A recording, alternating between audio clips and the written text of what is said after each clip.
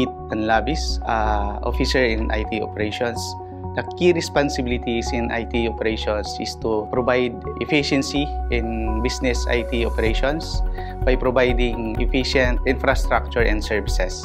Part of IT innovations is the transition from purchasing process to lease of laptops. The benefit of leasing is that we can provide the laptop to the end users quickly since we don't have to wait for 30 to 45 days for purchasing process. Unlike lease laptop, nakukuha namin immediately since we have contracts with vendor. We can provide to employees so they can work quickly. The other thing, part of innovation is the implementation of AGWS in all project sites.